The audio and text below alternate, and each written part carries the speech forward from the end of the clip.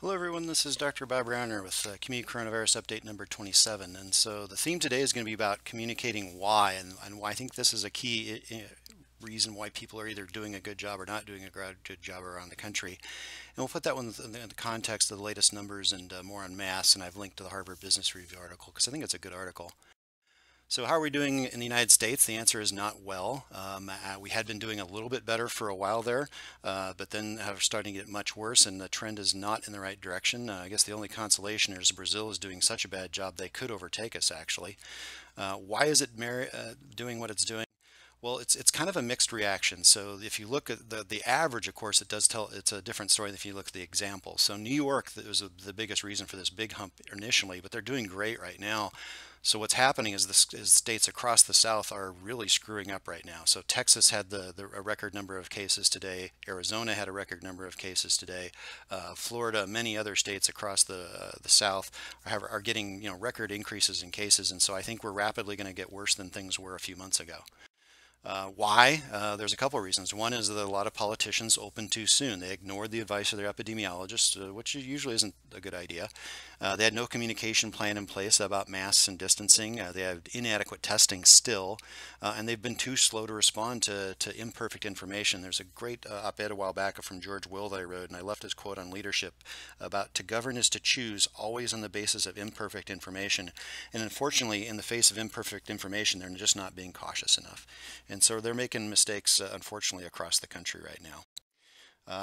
Although some are finally reversing themselves. So Arizona Governor Doug Ducey finally did reverse himself on requiring masks in public settings, for example, but only after lots and lots of doctors wrote into him saying that was a bad idea, basically. So he has finally listened, but probably too little too late. Essentially, we're repeating history just over and over again. New York was our Philadelphia, where things got out of control too quickly. And honestly, I think de Blasio and Cuomo waited too long, and they're partly to blame. But across the South, we're having our St. Louis's just over and over again that they had an incomplete response, opened too soon. Essentially, they're repeating all the mistakes that St. Louis made, and they're repeating that mistake 20 and 25 times, it appears. If you want to look at them in context to each other and on the same scale, New York, things were horrible for a while. Nebraska, we started great, then got horrible with our meat processing facilities, finally responded, and those are actually getting really better, but now we're kind of hovering. And then again, as I'll get to in a minute, we're of a mixed response in Nebraska, just like we have the mixed United States. You have Arizona, which is headed, potentially Phoenix, Arizona could be worse than New York City in a few weeks here, and potentially followed not too long afterwards by South Carolina, Arkansas, Florida, Texas, Mississippi, state after state in the South having increases. Hopefully they respond before Arizona did, because Arizona is probably too little too late. One of my favorite quotes from Will Rogers, there are three kinds of men: the one that learn by reading, the men who learn by observation, the rest just got to pee on the electric fence. I grew up in western Nebraska, was always smart enough not to pee on the electric fence, but apparently we have governors and mayors across the country that are not smart enough to not pee on the electric fence. So my big worry is what about Nebraska going forward? So a couple ways to look at it. Nebraska, there's a mixed picture within Nebraska, and we have to decide what is actually safe. And so one thing to think about, a lot of epidemiologists are looking at comparison of rates per 100,000. And so if you look at these graphs I'm going to show you, this is the number of people infected per 100,000 with these benchmarks as possible rates. And these benchmarks were thrown out by Ali Khan, our Dean of our College of Public Health, who's one of the world's leading experts on this. These are his numbers. They're not perfect. He'll acknowledge that they're not perfect. But this is kind of what most of the world is centering on, is these thresholds of 5 per 100,000, 2.5, 0.51, this general range. And so Nebraska as a whole, we're kind of getting the right trend. Well, we got a little blip there, of course, but we might be getting down there, but results vary across the state, just like the results vary across the country. So here's another way of looking at it. So here's that same slide I just showed you with those rates there. New York City, this is what they look like, and they're headed down to the right place. They're not out of the woods yet, but they're being very cautious as they open. It's not the same. I would say the same is not necessarily true of Nebraska, especially Omaha. So Douglas and Sarpy County's numbers, if you'll see here, they're way above those thresholds that Ali thinks are safe, and I agree with Ali. I don't think they're anywhere close to safe. Lancaster County luckily never had that big heat peak like everybody else. We hopefully are getting it right initially, and hopefully continuing to get it right, which we'll talk about in a little bit. But I'm most worried about Douglas and Sarpy counties. Is the mayor of Omaha and our governor going to pee on that electric fence? Only time will tell, because they're way above this threshold. I don't think it's okay for Omaha to be loosening up further, especially without more emphasis on wearing masks.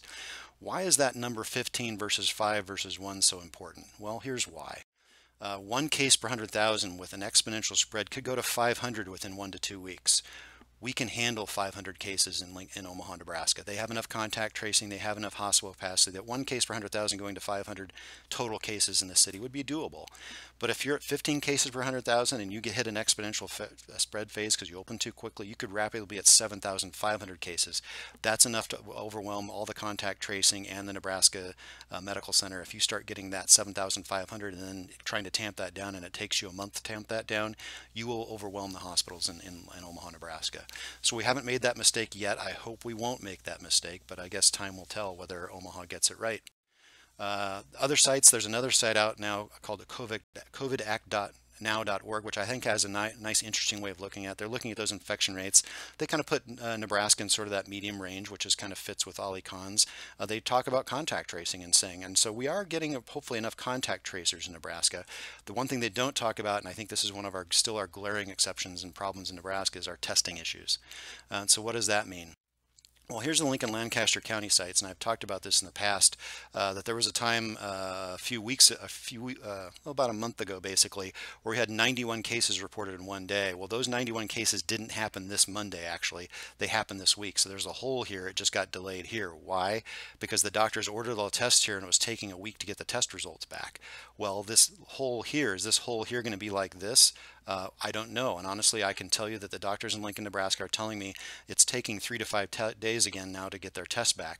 So we could find out Monday next week that this is actually going to be another big peak and suddenly we're taking off again, or maybe we're not. Maybe we're okay, maybe our trend is down, but we don't know, again, because our testing is still woefully inadequate in Nebraska because of test turnaround time. Ideally, Test Nebraska would help us with that, but they won't listen to us or talk to any of us, so we don't know where we're going to go. And so this means we're somewhat flying blind, which means we have to be very cautious about opening up any more than we already have, because our testing is still so inadequate in Nebraska, especially exposed to in regard to turnaround time. So, given that problem, what can you do as an individual? So I think the big thing is you to educate yourself on why. Why are all these recommendations being put out there? People don't follow recommendations just because they're told to, but if they understand why, they're much more likely to respond, which is kind of what the text of that Harvard Business Review article is. Good leadership is about making sure people understand why this is set this the way that it is. So where did 6 feet come from? 6 feet is not a magic number, and it's not an absolute. It's not like 5.9 feet isn't enough and 6.1 suddenly is. It's based on basically droplet spread and looking at all other infections that are droplet spread, whether it be meningitis or influenza or whatever.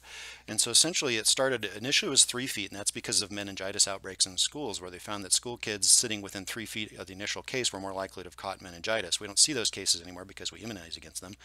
But it wasn't 100%. There were a few, and so this is what they're illustrating here, that mostly within 3 feet are good, but there may be a few later. The other thing, this is a classroom setting where most of the kids are sitting quietly listening. They're not yelling, singing, screaming, coughing, sneezing, where suddenly even 6 feet isn't enough. And so this droplet spread combined with masking, and so it's a combination thing. It has to do with both of these things, not just one or the other. One by itself does not work. And so people keep quoting me, well, this study said if you don't wear a mask, it won't work. Well, it depends on everything else too. It depends on everybody else wearing the masks. So the 6 feet is a combination thing. It's not an absolute variable, it's a combination of things. Distance plus time. So for example, in our school board meeting, when people came up for public comment, they would sometimes pull down their mask to speak better into the microphone. That was actually perfectly safe. Why? Because their time is limited to 5 minutes, so that wasn't enough. And on top of that, they were about 20 feet away from everybody. So even if they were yelling, we probably still would have been fine, because you had a combination of 20 feet of distance and a short time of 5 minutes. Again, outside versus inside is a totally different story. So this last couple of weeks we were worried with a protest cause an outbreak, and it seems so far that it has not. And I think the combination, if you looked at all the BLM people who showed up at the hearing last night, they were actually all wearing masks. So I think the protesters, were spacing themselves out enough were wearing masks that actually it was fine to have a mask group like that, because they were both outside and wearing masks.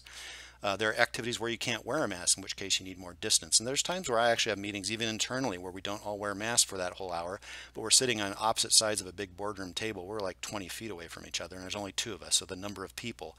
And then again, the type of activity. These all play into the variable. Masks and why. And so one of my frustrations is people continuously quoting articles out of context. And there's a Father Kubat letter that's been going around from the Omaha Diocese saying, no, you don't have to wear masks. Interestingly enough, someone misquoted last night the same exact study. So here is the actual study that they're misquoting. A couple things. Number one, it's from over a month ago, so that's one thing to keep in mind. Two, it's a perspective. This is not a research article. This is people voicing their opinions. This is an opinion piece, not a research piece. Also, the line they're quoting, which is right here, and it makes it sound like maybe you don't need a mask. Well, first of all, this is an opinion, and they're ignoring the context around the whole discussion. Kind of like when someone takes one little Bible verse and then ignores the whole story around the Bible verse. Yes, it's true that the face mask by itself, just you, might not work, but they go on later to talk about with the number of asymptomatic people out there and how things were getting spread, that masking all providers might limit transmission. And guess what? In the last month, we've had many articles saying, yes, that does in fact work. And so this is an old article taken out of context, partly wrong. And within the same article, there's a hypothesis that has now since been proven. How proven is it?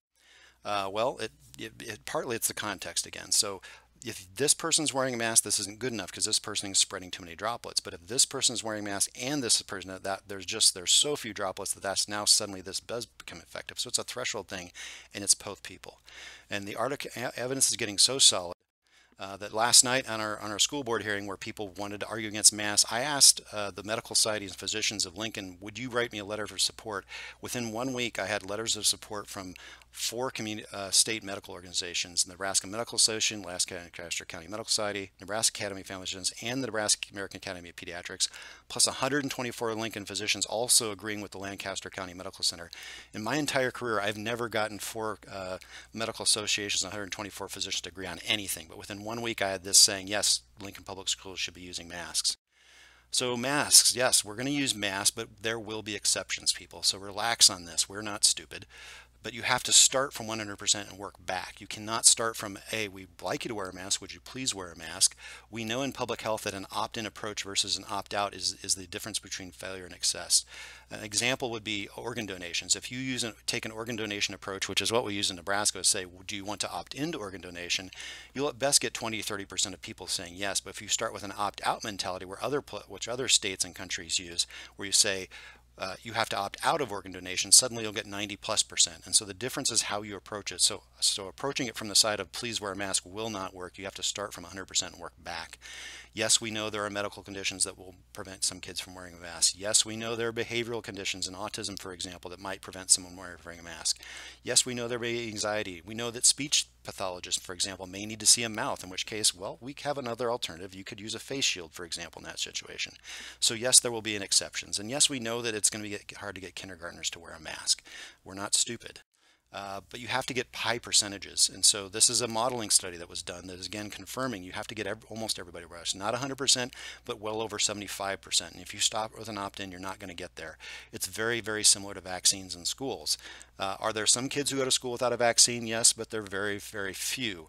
And your child can be sent home if they do not have their vaccination, just like we could send your kid home if they're not going to wear a mask, unless they have a very, very, very good reason to not wear a mask. And there was also a lot of misinformation last night at the school board hearing. So the misinformation that, oh, kids don't get coronavirus. Well, actually, as of this morning, over 1,900 Nebraska children have gotten coronavirus, and there has been 1 death. So yes, they do get it.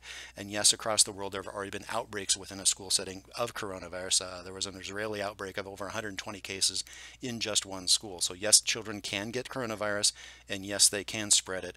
And although they themselves are not going to get sick, that's not the issue here. It's their parents, it's their grandparents, it's the teachers we have to prevent from getting sick. So we need the kids to wear a mask so they don't get everybody else sick. Other exemptions. And so yes, kindergartners are going to be hard. But you know what? Schools across the world are figuring this out. This is an elementary school in Japan. You can see all of them wearing masks. Now, is it going to be perfect? No. But we can work with them. And partly we have to educate children. And gee, that's kind of what the schools do, is educate children. So there are ways to get here.